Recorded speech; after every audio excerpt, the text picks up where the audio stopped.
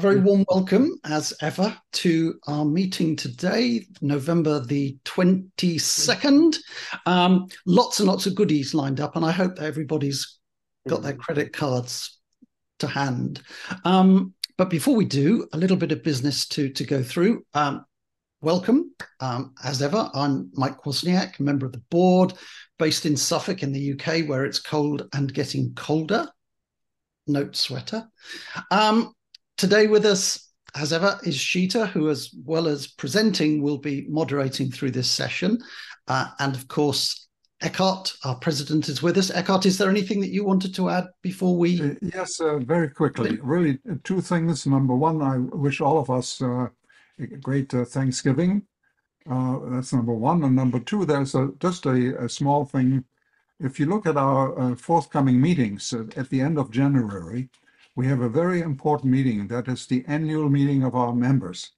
And when you look at our website, it's called the Naples MacFriends board meeting. That is not totally correct. It is really the meeting for our membership, where we want to inform our members about Naples Market's past and its future, our objectives and so forth, our success story. And at the same time, during that meeting, there's also a short board meeting, but that's really after the annual meeting.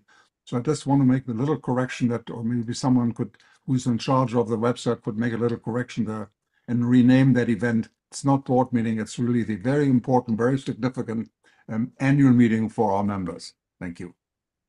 Thanks, Eckhart. Brilliant. As I always say every week, please visit our website. Everything you need to know about NMUG is now contained within the walls of our fabulous website, including classes information. And in case you haven't been to the last couple of meetings, you can now book your places for the classes that are running through January, February, and March next year. So hop on to www.naplesmug.com and just one announcement before we jump into the meeting. That is that next meeting is all about AI. We're privileged to have Jeff Gammett join us next week. He's an incredibly popular tech blogger, podcaster, author. He's presented at Macworld, Macstock, WordCamp events, and many other conferences.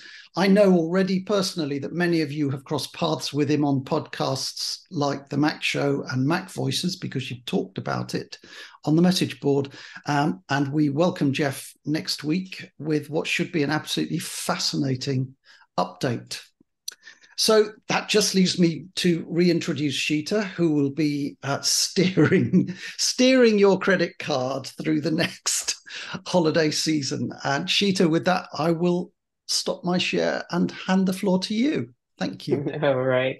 And I want to say I won't be the only one steering your credit cards. So don't blame this all on me. Okay. We have several people today who are going to talk to you about different things that they feel that you might like to use as gifts this year. So with that, oh, hold on. There we go. So with that, I want to tell you that I will be presenting along with Mike, along with David Abramowitz, and along with Dave McGuire. So with that, I'm going to start with my very first choice. It is an OWC Thunderbolt USB 4 hub. So why did I bring this up? Well, with the new MacBook Pros, they changed some of the ports and they added a HDMI and a SD slot, and they took out one of the USB-C ports. So I needed more connections because at any time during the day, I have 7 to 8 external drives connected to my MacBook. So I bought this hub. I talked to a couple of friends. I looked it up, and some of my friends have one of these, and they absolutely love it. And you can use this hub to actually daisy chain other devices as well as even a monitor. So it is a wonderful, cute little device. And here is the front of it. This is where the power goes. You plug it into its adapter, and it also has a USB Type A connection for anything that you want to plug into the front. It has three USB 4 type ports on the back, which is wonderful for me because, as I said, I have a lot of external devices connected, and some I exchange them out, but I need convenience of doing that. So here's the device. It comes with a cable, USB 4 cable. It comes with an adapter. And I put this ruler here so that you can actually see the size of it. It's relatively 4.5 by maybe 3 inches and very little depth. And here it is connected to three of the drives that I connected to. And I pulled these out because I wanted you to see that they're all connected in the back. And then I tucked them under my computer stand that I bought from last year and did a presentation on last year. So it is a wonderful, powerful hub that you can attach. And several of my friends have several of these interconnected through their devices.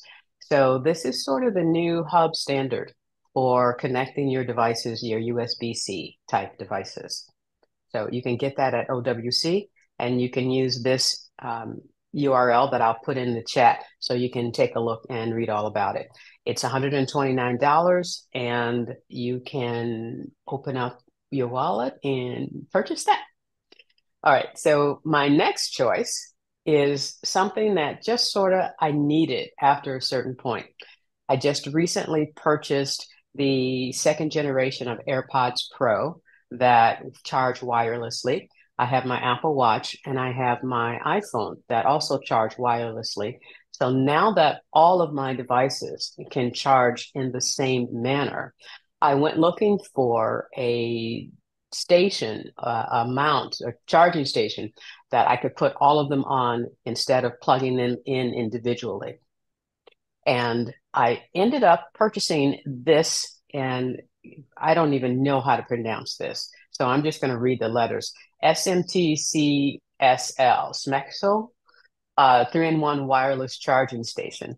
And again, the reason I purchased it, because now all of my devices can charge the same way, and I purchased it for convenience. Now, I looked at a lot of different stands, and the reason I chose this one, and I'll show you that in a second, is because it has a little treat to it. But to give you information about it, it comes with a fast charger adapter. It's 20 watts. I don't use that one actually. I actually have a 30 fast charger adapter that I connect. So instead of using this plug, I just use